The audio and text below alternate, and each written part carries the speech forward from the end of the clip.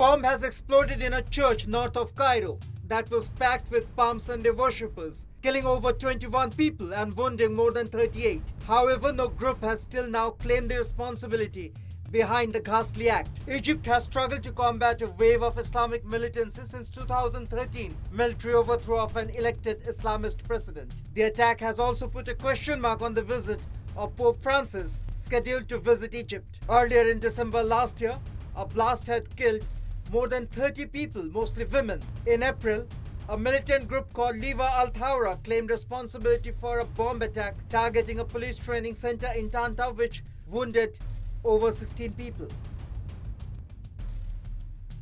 News Desk.